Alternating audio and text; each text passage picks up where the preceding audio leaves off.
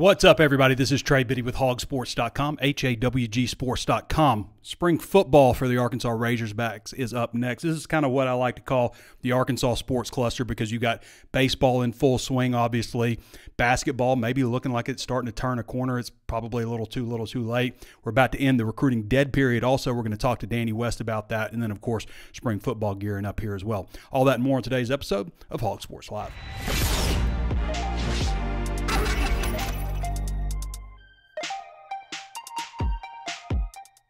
Plenty of ways to watch and listen to the show. You can always tune in on YouTube where we're streaming live. Be sure to subscribe to the channel and set it to where you're alerted anytime we upload new videos. Also available on Facebook. Be one of 90,000 Razorback fans to join us on our Facebook channel. We all put all of our free content on Facebook Live.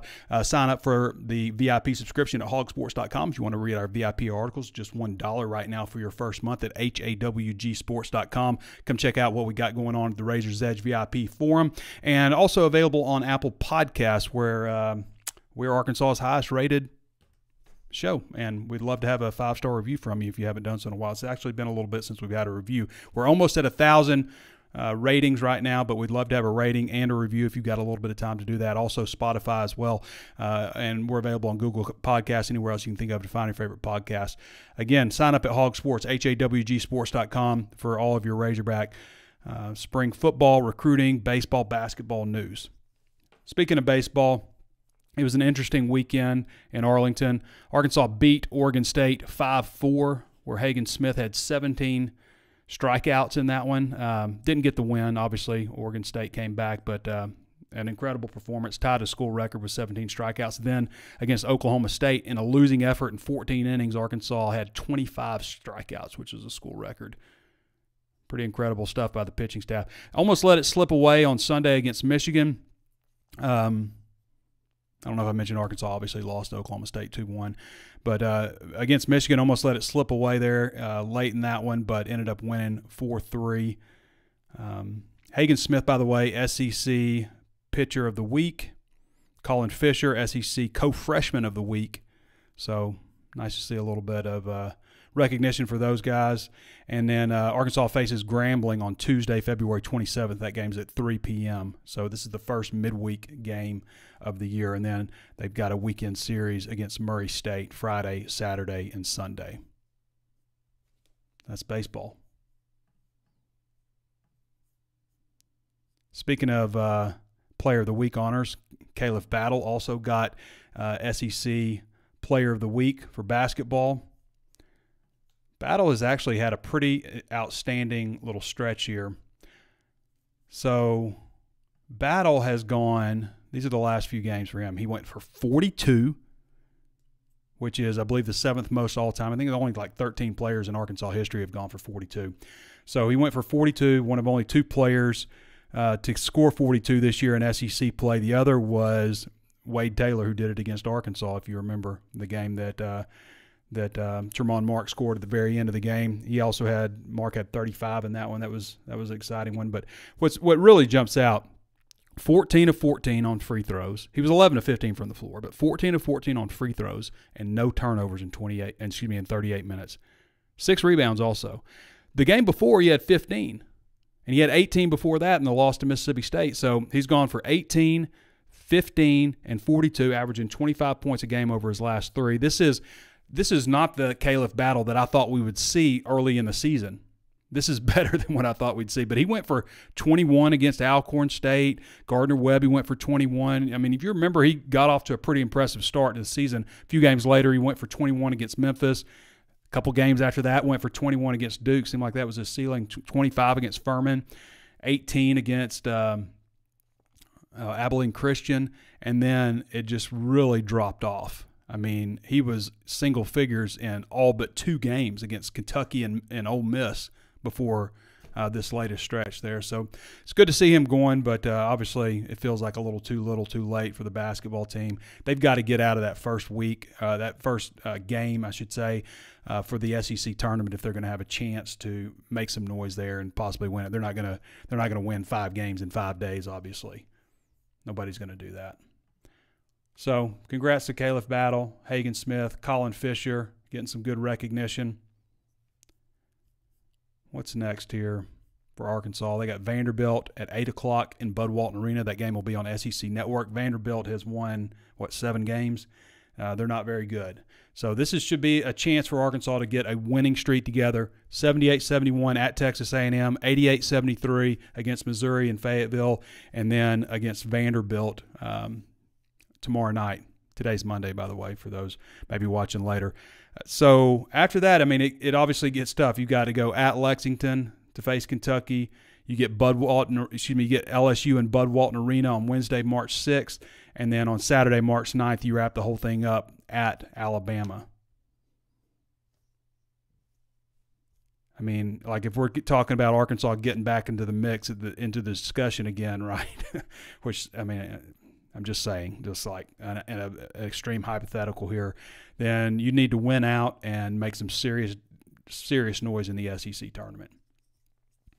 I mean, I'm kind of thinking like maybe this team can go to the NIT, if things get right, but the NCAA tournament feels like a bit of a pipe dream, obviously. I mean, we've already settled ourselves down on that idea, right?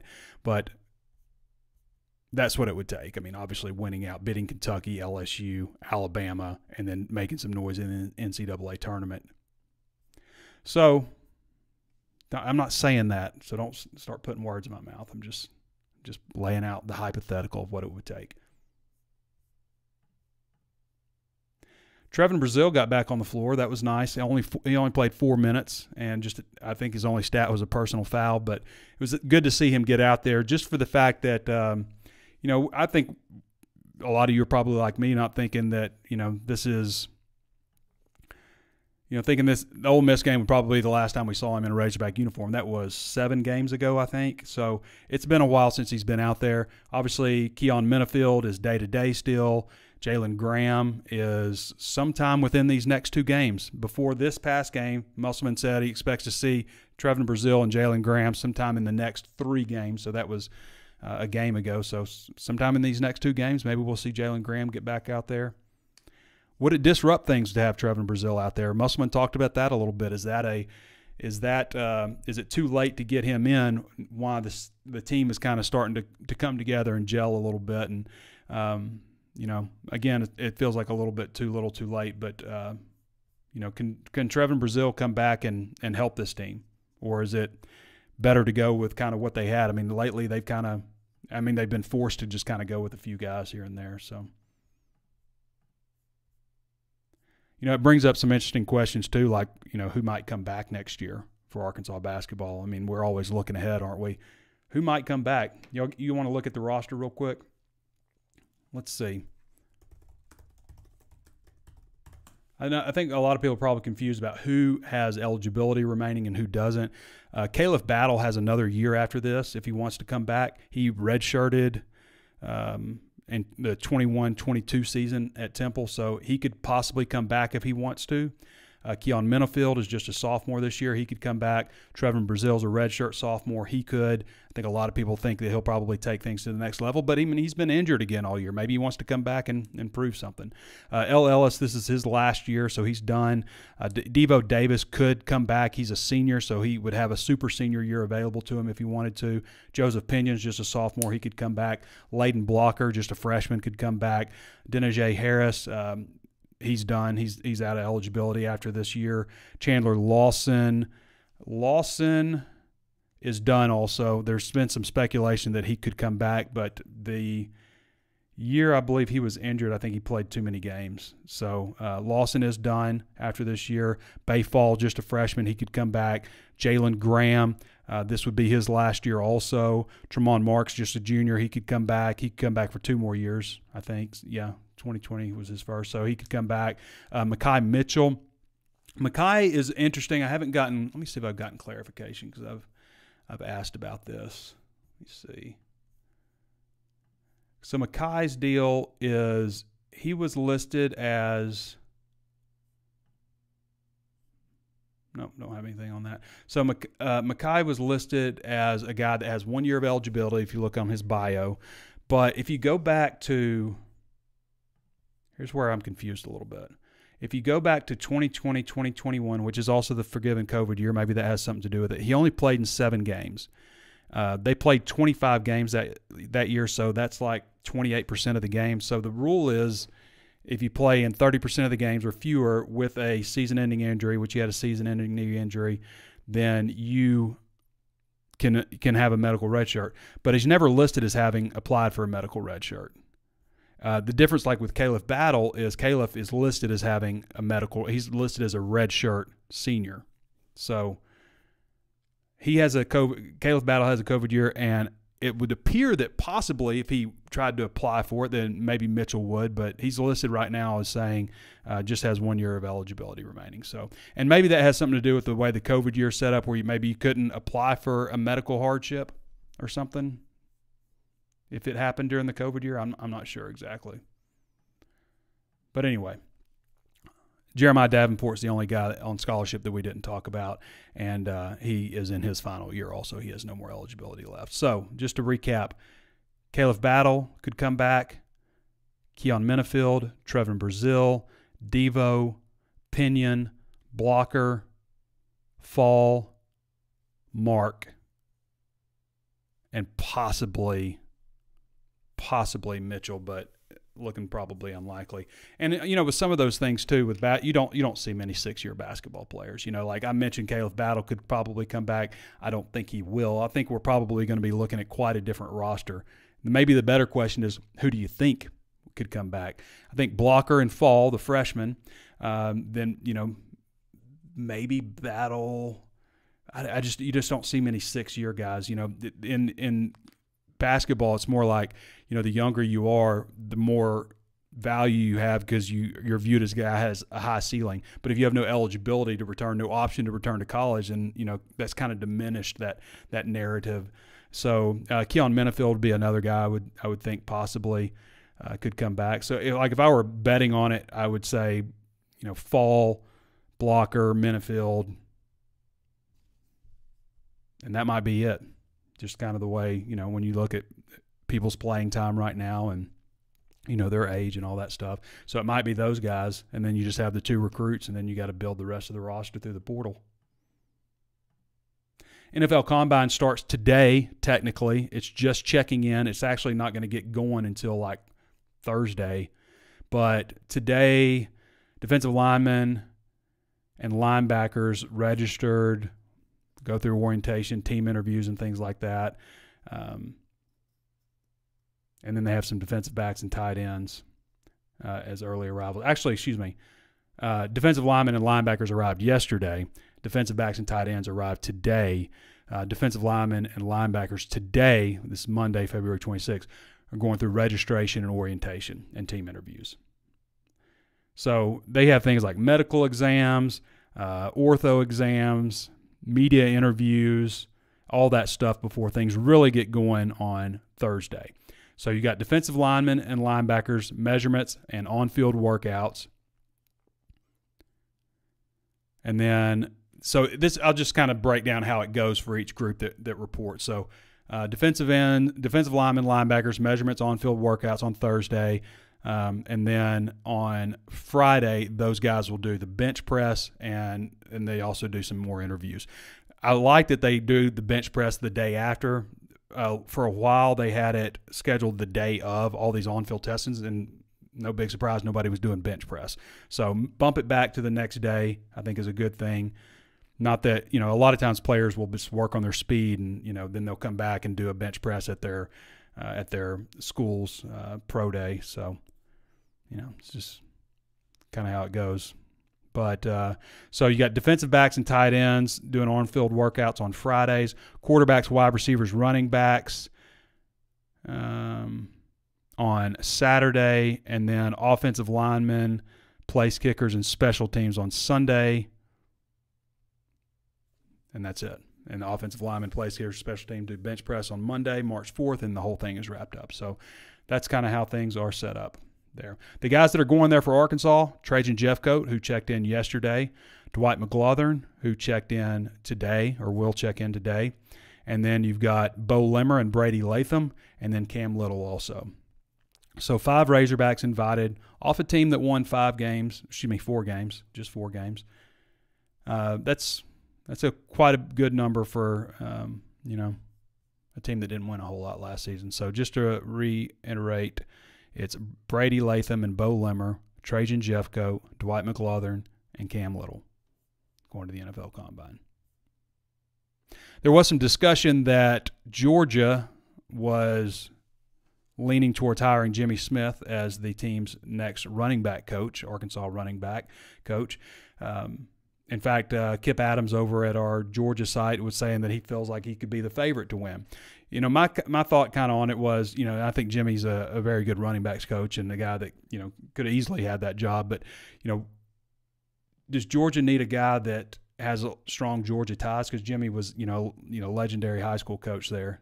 No, probably not. They could probably use a guy maybe with strong Florida ties or something like that. But anyway, they're set to hire ex-Georgia high school coach, as I say that. Let's see. Georgia Tech wide receivers coach Josh Crawford, who's the ex-Georgia high school coach also. So that's where, according to Matt Zenitz with 24/7 Sports, that's where they are hired or headed to hire him. So looks like Jimmy Smith will be remaining at Arkansas. And that's good because we are 10 days away from spring football. 10 days away. And that's official now. As I reported a while back, I reported this a good bit back, but that is official, March 7th start date for spring football. They'll hold 15 practices, which will be culminated in the red-white game on April 13th. Again, that is an official date. I've kind of broken this down to how you can expect things to play out. Let's see. All right, so this is based on last year's schedule and some of the things I've heard. You're looking at Thursday, March 7th, and then probably Friday, March 8th, Sunday, March 10th, Tuesday, March 12th, and Thursday, March 14th. And then they'll let them go to spring break after that. And then they'll come back and they'll go every Tuesday, Thursday, Saturday, all the way up to the last week where they'll go Tuesday, Thursday, Friday, and then hold the red and white game on April 13th on Saturday. And that'll get them to 15 practices. Practices are expected to be early this year. So, you know, looking at except for Saturday. So Tuesday, Thursday practices will likely be in the morning, kind of like they did fall camp this year. Pittman really liked that. And then you're looking on Saturdays, 8:55, 10:10, or noon is when practices were last year. And I believe the red-white game was at noon. Was it noon or 1 last year? But it'll be early afternoon regardless.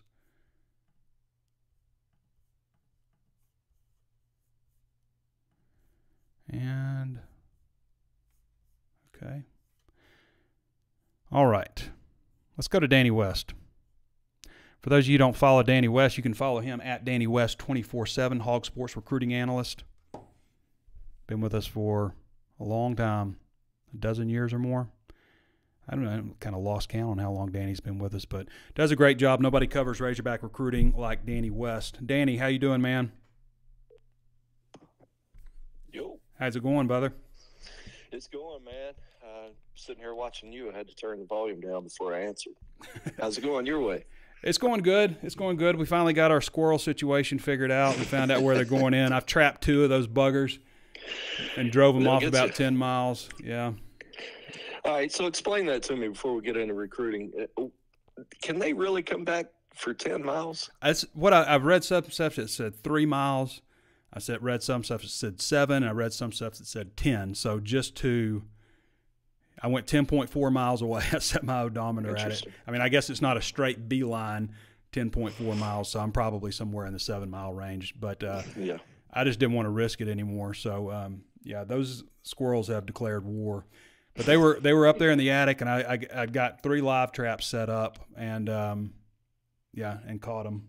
So caught 2 of them. Old trapper, you. Yeah, I'm an old trapper. Yeah. How things going with you? It's good. It's been busy. You know, the month of February for me is kind of a time to catch up on all the stuff that really doesn't get done since late November when it really heats up. So personally, it's been a busy month for me, but man, I can feel it. It's warming up for recruiting. And, you know, we're sitting here a week away now from the dead period being over, and obviously that rolls into a quiet period, which allows recruits to get back on campus. And sitting here messaging guys over the last 24, 48 hours, and got several we can talk about today that plan on checking out the Razorbacks starting next weekend. Yeah. Well, you've got, you got 6 days, Danny, till the dead period ends and its contact period. Let's talk about some of the guys coming in.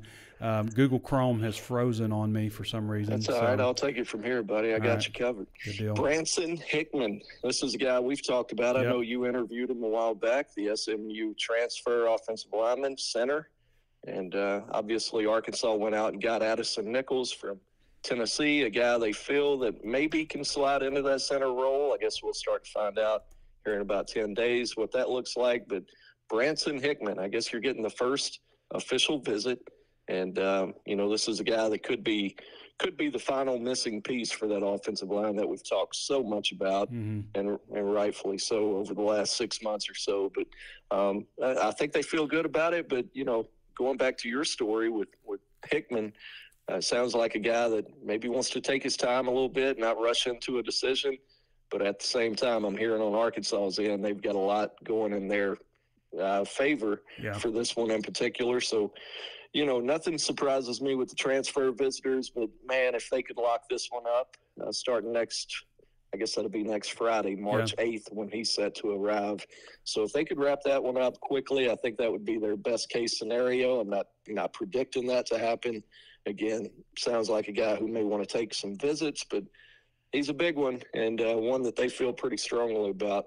But in addition to Branson coming in next weekend, also talked to some 2025 high school recruits, which, of course, they're juniors right now. They'll be seniors this coming fall. And Ronnie Fouch, your new wide receivers coach, Razorback fans for Arkansas, he's been really active in recruiting. I've been impressed with the new hires so far when you talk about Coach Fouch and Coach Mateos, just in terms of, it's kind of different stories, but with Mateos getting in so early in early December, kind of a no-brainer type hire, excuse me. Of course, that allowed him to get right to work, and he did. He put together quite a impressive visit list starting in December with that first junior day, I want to say December 9th. Then, of course, they went on a run there with 3 straight weekends in January. And if I had to give some type of award for, most impressive position group that brought in and attracted the top visitors, it would be Mateos. I felt like he's gotten off to a strong start. And now you transition to Ronnie Fouch, who got a little bit of a later start. Most of the guys I'm hearing from are wide receivers right now. And most of them have been offered or re-offered by Fouch in the last, 3 weeks, let's say.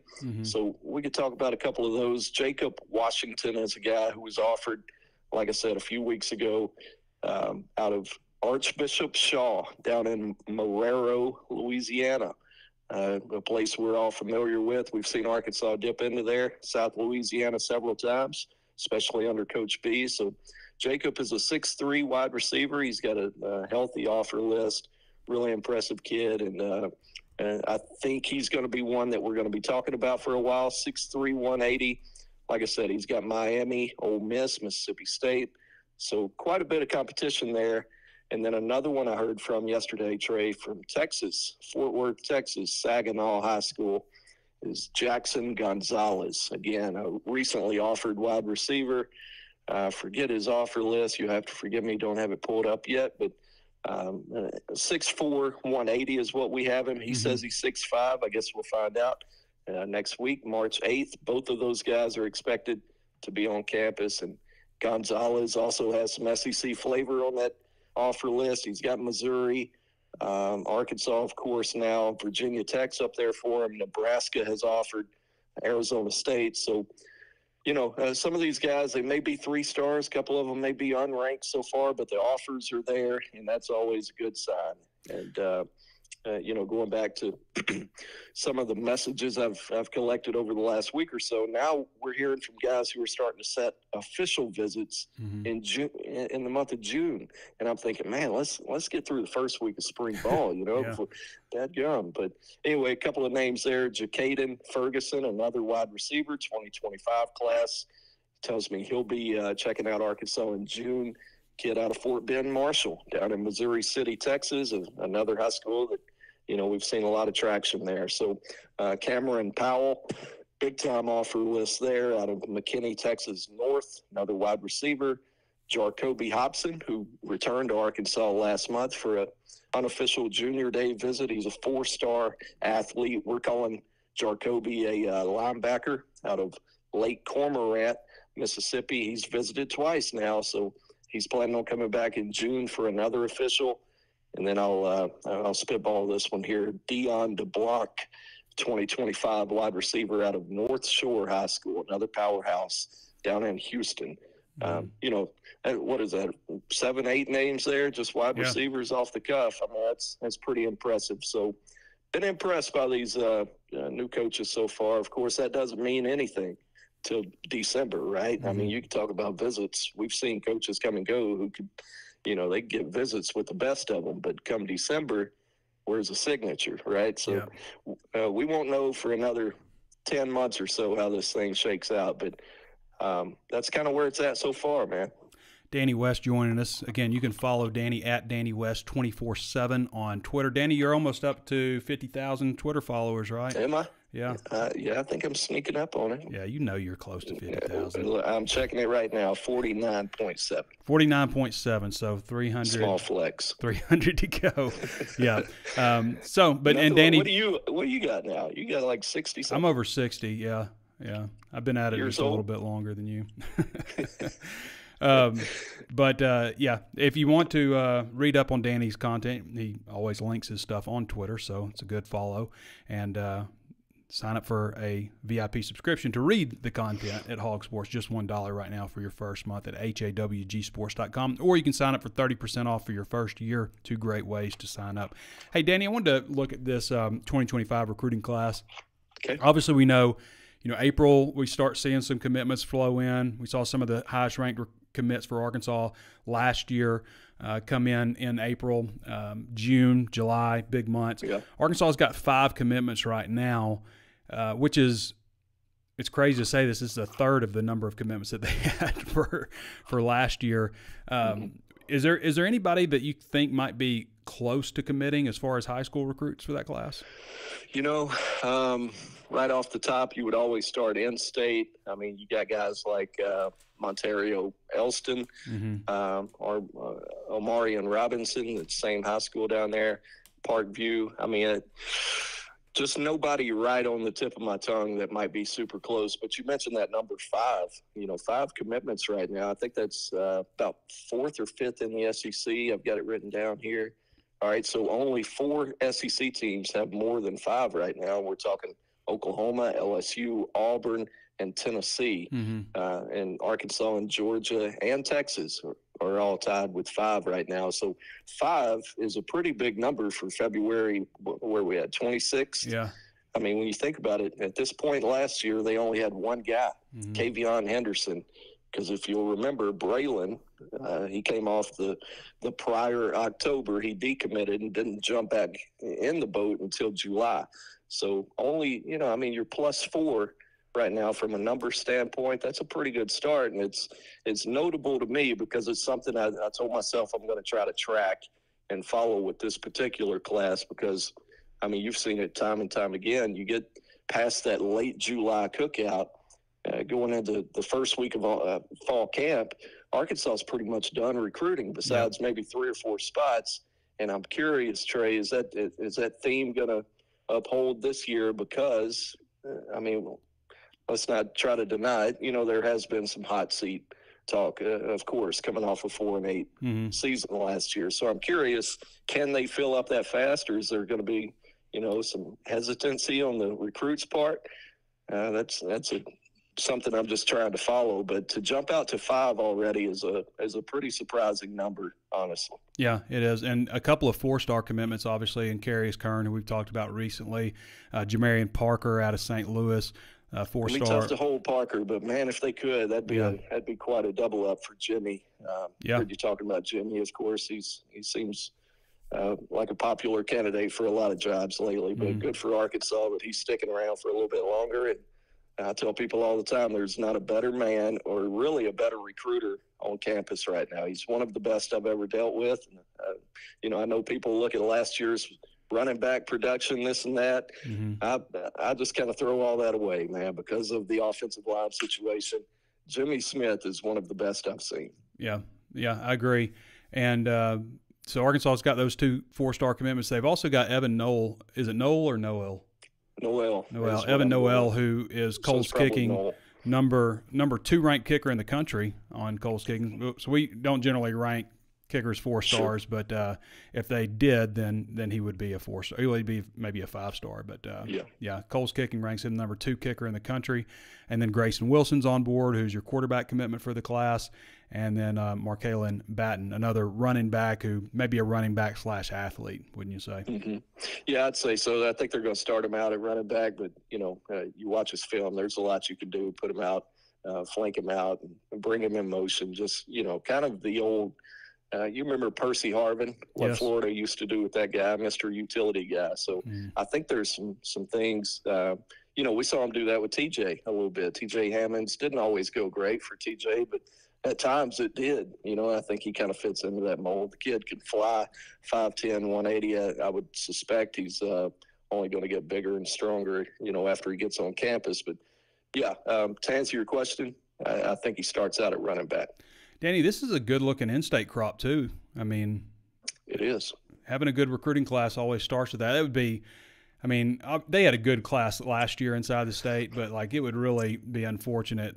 I'm not saying it'd be unfortunate. It's just if something goes wrong this season and Pittman isn't ended up getting retained, and then you have to have a transition year when you have a good recruiting class. It's just the timing of all that kind of stuff, but. Yeah, we'll see. What are your thoughts on this in-state group? Yeah, a strong class. Of course, for me, it starts with Carius. I think he's not only the best player in the state, I think he's one of the best players I've covered from the state of Arkansas. And, he's deserving of that 4-star, top 247. I've told people I think he may be a little bit under, not a little bit. I think he's one of the top 100 in the country. Either side of the ball, Trey. I'm fascinated by the dude, and, I can't say enough good things about him. But you get past that, you could make a strong case for Robinson down at Parkview. Omarian's got an offer list that rivals just about anybody. Grayson Wilson, when you think about what he did going to San Antonio last month and putting on a show, I think he's got plenty of room to keep moving up the quarterback rankings, potential 4-star there. We've seen what happens with Marcus Wimberly coming off the commitment list. Sounds like Oklahoma is going to be really tough to beat right now, but we all know those names. But when you get past that first, 5 or 6 guys, now you're talking about Braden Walton down at Ashdown, which we know just produces Razorbacks, kind of like Warren, So another kid over at Warren High School that I think has a chance to keep climbing. Antonio Jordan, 6'4", 210 wide receiver. Synonymous, ain't it? Wide receiver in Warren. Anytime you hear that, look out. And then there's another wide receiver at Prescott, Dwayne White, 6'4", 185. And, I think he and Walton both are probably going to be guys who eventually they're going to go on a run and pick up your Power 5, Power 4 type offers. And I think they're both going to be in that category of bring them to camp, make them prove it, see what they run like. They both got great speed, great catch radius, all the things you're looking for. But I think both of those guys could really help themselves in June with all the camp dates coming up. And that's before you even talk about Cash Archer, one of the top sack producers in the country last year, not just the state. Now he makes the move from defensive end to a stand-up linebacker position. Really intrigued by that move. He tells me he's settling into it a little bit, still getting stronger. I think he put 315 on Power Clean the other day and just blew it up. Yeah, that's like me. Yeah, it sounds a lot like you. About 215, putting up 315 on PC. There you go. Sharing a Yellow Jacket string. That's right. But, overall, Trey, it's a solid class. I mentioned a couple of guys there who may be camp types, but overall, a really good class. And I think Arkansas is going to be in pretty good shape with most of them. I think Arkansas is one of those states that kind of gets spoiled a little bit. You're used to seeing let's say if they offer 10 guys, you're used to getting about 8 of them at least. And we've seen them go 10 for 10. I've seen them go 9 for 9 in some years. But, you have a year like last year where you let a couple get away, especially to go into Missouri. That really stings. But I say all that to say this. You look at Missouri's top 12 in-state products last year, Missouri only got 1 of them. So it can always be worse. Yeah. Imagine watching 11 of your top 12 leave the state of Arkansas. How fast people would get fired. Yeah. Undoubtedly. It's wild. Yeah. Speaking of that, Ethan Malone asked, what's Arkansas's record if they played that weak-ass Missouri schedule? Well, Missouri had a pretty soft schedule last year, but Arkansas wouldn't have gone 11-2 with it like they did. No, they wouldn't have. So Missouri gets credit for doing what they did. They were salty. Yeah.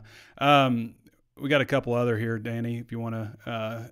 So here it is from Carson Bryan. He says, what are the chances they move the SEC tournament to Globe Life? Probably unlikely, but what do you think about baseball series in Arlington this weekend? Well, I think you got the front page picture there, right? Yeah. With Hagan. Dude, it was one of the most impressive. I sound like anybody that watched the game. One of the most impressive things I've ever seen.